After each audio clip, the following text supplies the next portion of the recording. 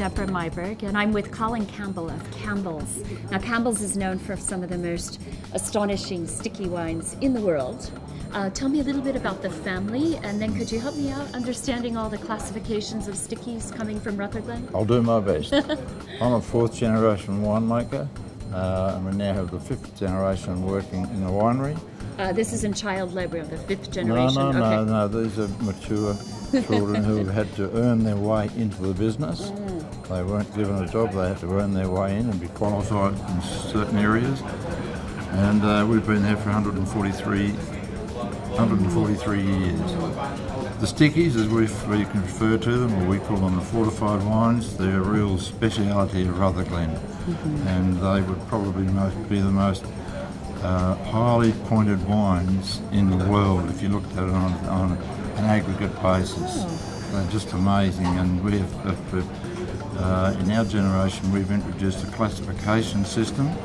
The 4 classifications: the young, which is called Rutherglen, and the next one is called classic, the next one is called grand, and this one that we're looking at, if you smell it, that's our rare, and they're just beautiful wines. Rare indeed. So what gives your wines this incredible complexity, the deep colour? It's age, basically, and this is where the old families come in, because past generations have handed these wines down to us, and we don't own them. We are custodians of these wines to take them and hand them on to the next generation.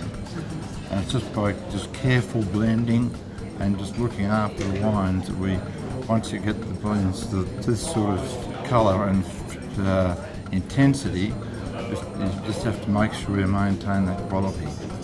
And what's it like holding inventory for that long? I mean, that's expensive. It's very costly, and the accountants don't like us because it doesn't look good on our books.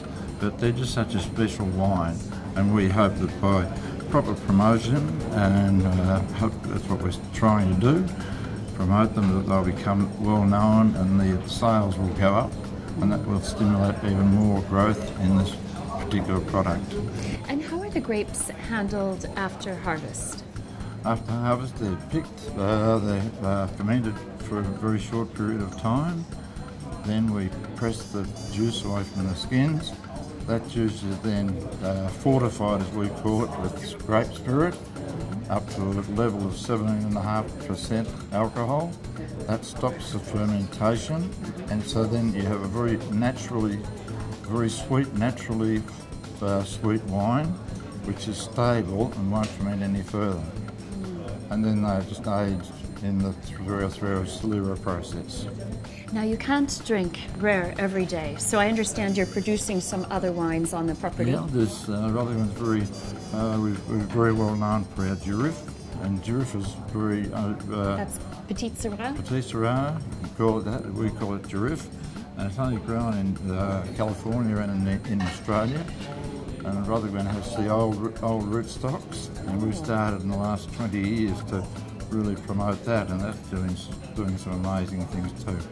We're going to look at that after, when you finish. Sounds great. I look forward to it.